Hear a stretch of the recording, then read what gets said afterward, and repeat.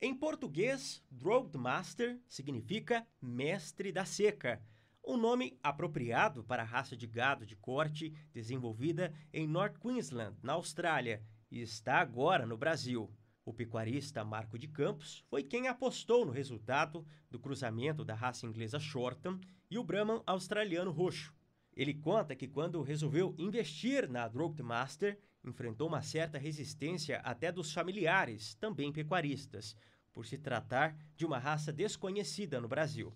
Eu no começo perdi um pouco de tempo, porque eu falei com os parentes no Mato Grosso, no Pantanal.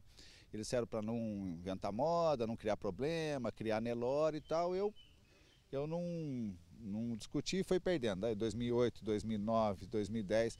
Em 2011, os australianos resolveram fazer alguma coisa aqui.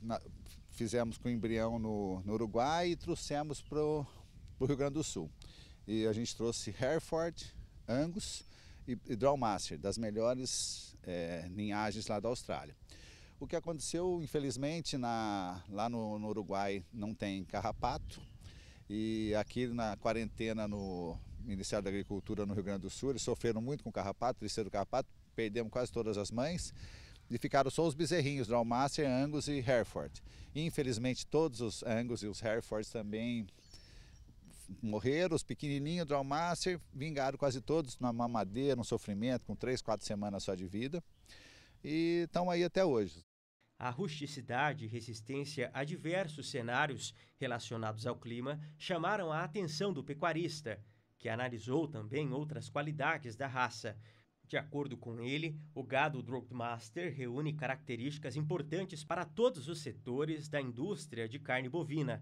Trata-se de uma raça adaptável, fértil e fácil de cuidar, além da demanda de mercado, que está em expansão.